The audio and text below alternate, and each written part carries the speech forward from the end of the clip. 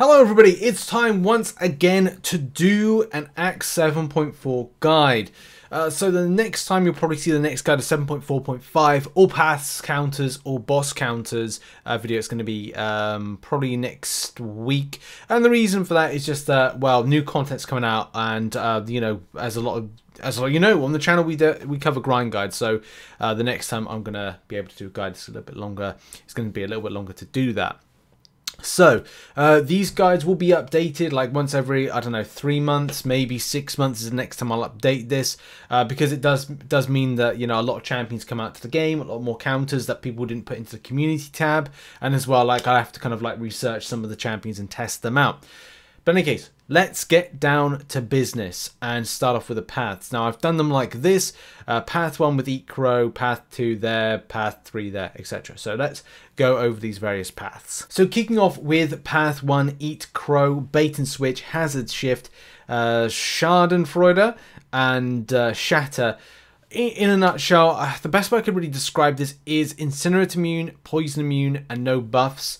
Champions are good, seem to be one of the solid ways to deal with this content, and as well options are either to go down the route of Poison Immune or Incinerate Immune and a Science Champion, but don't hit on the non-immune cycle. So basically, in a nutshell, the kind of way to explain this is that these are the champions that I've kind of like recommended to go up against. And how I kind of like, again, kind of justify this is by this. So Human Torch, but don't hit when poison comes up. Because it's Hazard Shift, it means that it will be when you hit the champion, you will get incinerated. When you hit the champion, when it's got the poison emblem, you get poisoned.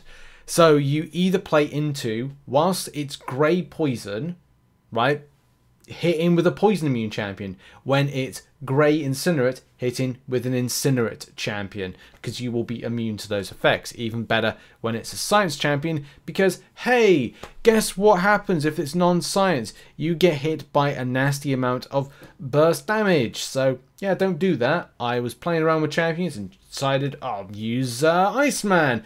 Big damage, boom, and not particularly good. So that's why I've recommended the following. So Human Torch, but hit when, do not hit when poison is active. So the poison immunity side of things. Abomination, but you know, don't hit on Incinerate. Hit when it's poisoned. And Red Hulk, poison immune, and also interacts with Incinerate, so it's a great champion. Same with Anti-Venom, who is Incinerate and poison immune. Great champion option. I personally used Cap with a skill champion because he shrugs debuffs at the point of having the shield. So the when the shield pops up, it just absorbs it and shrugs off the debuff. So that's a good option. And as well, you can use other champions like She-Hulk, but hit when it's don't hit when it's Incinerate, and also Quake. Immortal Hulk works pretty well. Just don't hit on Incinerates. Void, don't hit on Poison Switch because the champion is Incinerate immune. So yeah, that's a good option. It's, for me personally, I didn't enjoy that path that much. I thought it was a bit kind of meh.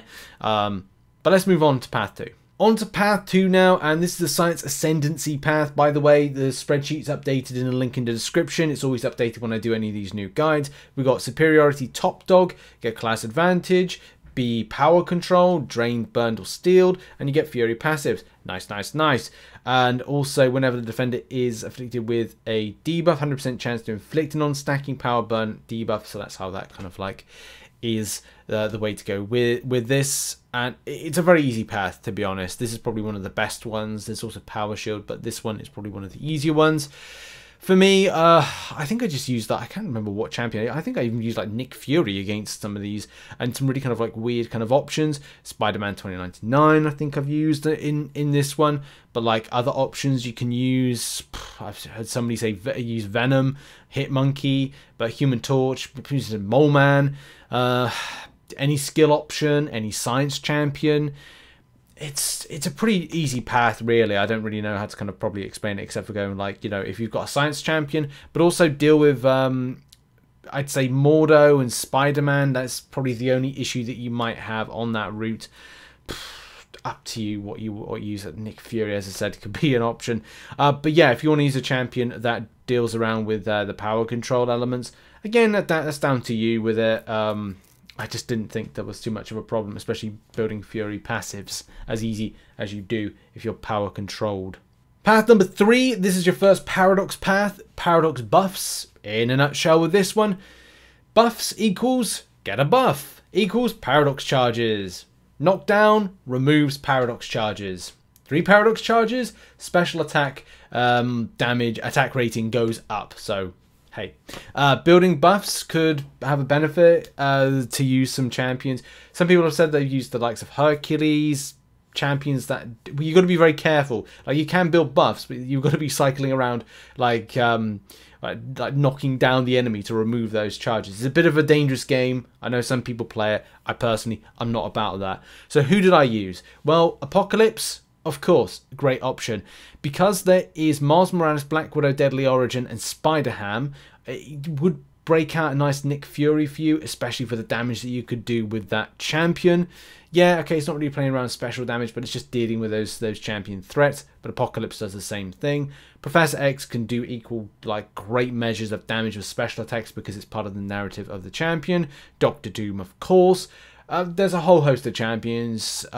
Just make sure that you are careful when it's building up those buffs, building them up more frequently and throwing them. But it's a pretty doable path. It's a pretty easy, fun one when it comes to paradoxes. It's weird. I'm actually enjoying paradox paths more than I am enjoying other things. So that's weird. It's a weird feeling. Path number 4. This is a fun path to a degree, and that is Power Shield. So Power Shield recharge, enhanced parry, 50% power gain, and spite. Now, I believe I used, my most favourite champion for this was Spider-Man 2099. Spider-Man 2099 has a Wither debuff, and that really helps into the power gain elements of this, especially because it deals with Spite. Spite is really annoying, but there are other champions. If you've got power control champion options, they deal with this very nicely.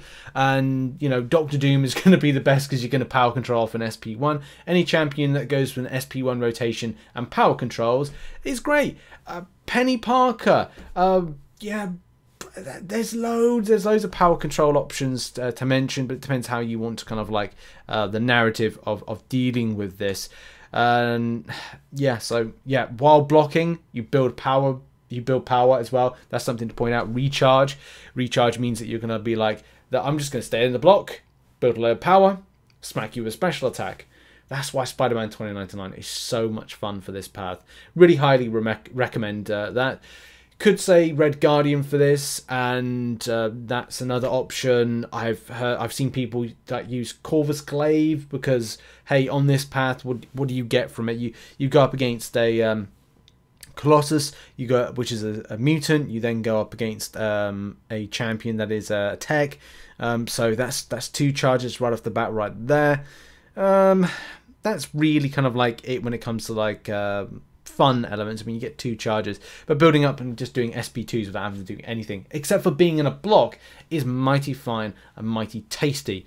I've heard other players use stuff like Wasp, Kingpin, Mole Man, Vulture and his SP2 rotations. There's loads of options for this. It's a very doable fight. It just depends on what is going to be the most frustrating element to you that you foresee. Is it going to be a case of like suppressing power? Is it going to be a case of you doing just kind of like worrying about the enemy being very kind of defensive and passive? Is that going to be a problem for you? And kind of, well, just bending to that type of foreseeable issue you might see. Path number 5 is Moth to a Flame. I gotta be honest, it's one of the paths, like second worst path, but it's doable. Like, I'm not overly complaining. It's just a case of like, some things don't work a lot of the time in your rotation that you want to do, and you have to kind of like wait a little bit. And I don't like that because it takes away the violent speed and momentum that comes with kind of fighting. But it's doable, it's fun.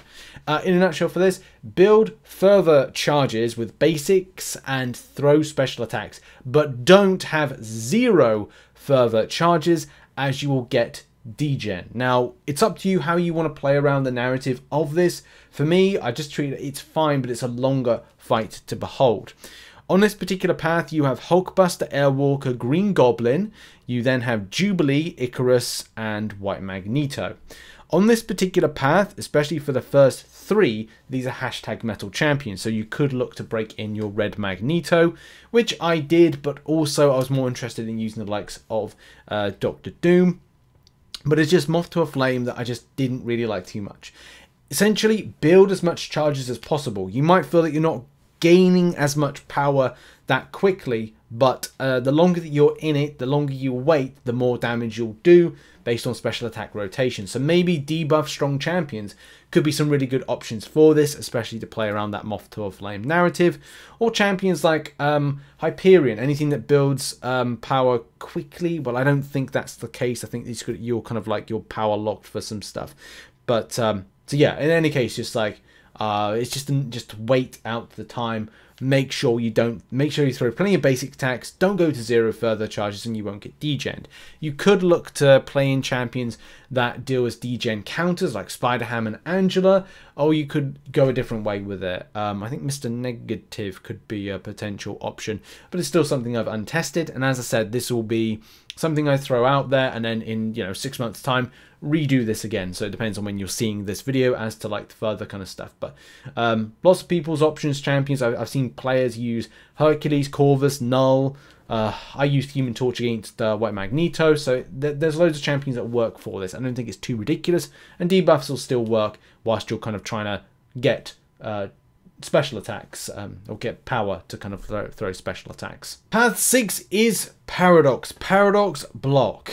In a nutshell with this one, you do a block, get a charge, knock down, removes paradox charges. 3 paradox charges, removes a glancing passive, which is going to be shrugging off stuff or kind of like dealing with situations. So build those paradoxes, try not to block too much. Well, block too much, actually block loads, but kind of like make sure you don't block to 12, because like, boom, big damage for that. It's up to you how you want to play this and the champions. There's so many options for you. Any champion that builds kind of like decent special attack damage, which we talked about, options being Apocalypse Professor X. I think in this path you could use Bishop quite nicely. Look at also for champions that will interact with building a Fury passive and increasing damage of ticks of stuff with Counter Strike. So using a Dexterity Mastery to dodge means that you get an attack rating at 10 Furies. Charges, all charges are lost and the defender attacks are unblockable. If you're kind of like better with that, like I personally it didn't really seem like an issue. Intercepting in order to kind of wait for the unblockable to kind of go, so that could be an option. You could use Red Guardian, Mr. Sinister in order to deal with the unblockables, but I gotta be honest, it's nothing really to worry about. A lot of the times, because a lot of these champions are dealing around SP1s that you'll rotate around, it's just not something to worry about. I would say bring in a Doctor Doom or champion as a science champion. A Mystic champion that deals with power control and also nullification is a good option to take down Arcus, because he is a pain in the butt. But apart from that, using champions that interact with special attacks, as we just mentioned a moment ago. But, you can use anything. Nick Fury, Blade, Archangel, Black Widow, Clairvoyant could be good down the route, and especially use utilization at the end. Immortal Abomination and building some poison damage. You name it. Just have another counter for something that's heal blocks when it comes to Mr. Sinister. You could be using Human Torch against that. Warlock, which I used. Anything for this route will do absolutely fine. It's nothing to really fear. And now for the bosses, starting off with Annihilus. Annihilus has Odometer and Parry Vulnerability and Immovable Object and Boost Buff Unstoppable. The best way I can really describe this, kind of like talk about this, all the kind of ideas of counters. Doctor Doom, Clairvoyant, Magneto, because it's a hashtag metal. Sorcerer Supreme, if you start off with dealing with a slow debuff to deal with the Unstoppable, could be a good option. Any slow debuff champions could be advisable, but Nullify champions may be the good way to go. The Odometer, so get above 100 as enemy will go unblockable. Then, but also after 5 hits in the combo, you get a steadfast buff which allows you to block unblockables, and the champion gets unstoppable. Suppress this. It's up to you how you want to take on this fight. As I said, though, the options mentioned. The parry vulnerability, like, it's cool and like that's a thing, but I kind of felt a lot of time is like you may want to deal with what's happening with the odometer and also, you know, buff unstoppable. It just means there's one less thing to worry about, especially with the movable object being that blocking unblockables, which is very, very helpful in this situation. Second boss is Mojo. Mojo isn't actually as bad as you might think. So the champion does have Oscillate, No Surrender, Subterfuge, and Bubble Shield, right? Bubble Shield, unless you really worry about it, I don't think it's something you... The less you worry about, or less you focus on, the better. And I think the main thing to focus on is that the Oscillate is an annoyance because of the way that the AI will kind of change, and you have to be very careful as to like when you throw heavy attacks whilst the enemy is in the kind of like shielded mode, which is, or the armor mode, which is kind of annoying. So playing against the champion, you know, the prompts are going to be important. Try not to do the prompts. That's one thing. Keep to an SP1. But the more full bars of power you have and knock down the enemy will remove degen and also kind of mitigate the damage that comes in from the degen side of things. So that's something to kind of like point out. And it depends how you want to work with this, go up against it. For this particular fight interaction, there's loads. I mean, for me, it was Human Torch as a Mystic counter, but Spider-Man to deal with a degen, Mortal Hulk, Doctor Doom, Archangel. There's so many champions to deal with this particular situation which work really, really well. And then we lead ourselves onto Super Skrull, which I think is arguably maybe one of the easier bosses for me personally. I'm not a massive fan of bullet time. I know that's the thing that kind of really helps out this, but I just didn't really enjoy it. So bullet time, steady, perseverance, feats of power, and stun vulnerability. Stun vulnerability being the thing to kind of work around. So my notes for this is as follows. So bullet time, to stun the champion, he evades it, get a charge, build these up, use the dexterity mastery, it gives you a longer passive stun, which plays into stun vulnerability. Based on the above, you'll be able to do a lot more damage and that. So you could use to take on this champion, either play into the nodes or go a different route and play into the evade counters element. The champion does build a lot of buffs, so Ronan could be a potential option. I haven't tested it out, but it's a theory. But slow debuff champions, evade suppress champions, Nick Fury, She-Hulk could be potential options. But let's face it, at the end of the day, dealing with situations of, well, you know, suppressing buffs, which Super Skrull gets, Symbiote Supreme, Human Torch as being like, you know, a relatively alright option. Just go Nova Flame and smack them down. Any champ really works. Immortal Hulk. It just depends on how you want to play the fight. I think I used Doctor Doom one stage, but it's just a case of going, hey, how do I want to deal with this fight? Do I want to play into the bullet time node and do all those, you know, parries and stuns, which is going to cause the champion to evade each time, and then it's going to build up the amount of time you can stun the enemy to do the stun vulnerability. Those are some options for you with that. But do watch out, because if you don't play into it too well, there is also steady perseverance, which means that when a defender activates a special attack, they gain a stun immunity buff. So that creates a problem if you want to rotate around it, and you might want to look into how that you know, can be a potential issue for you. So yes, caution. And that has been the Act 7.4.4 guide. I will try and get the 7.4.5 guide out very, very soon. But there is new content being dropped in the game, and it's normally what I cover here on the channel. So I will come back to this as soon as I possibly can, especially because I need to get this 100%ed up to 7.4.5 and then do the initial completion of 7.4.6 before I get those 10,000 units, or around about that time we get 10,000 units. But thanks for watching, and I'll see you in the next one. Bye-bye.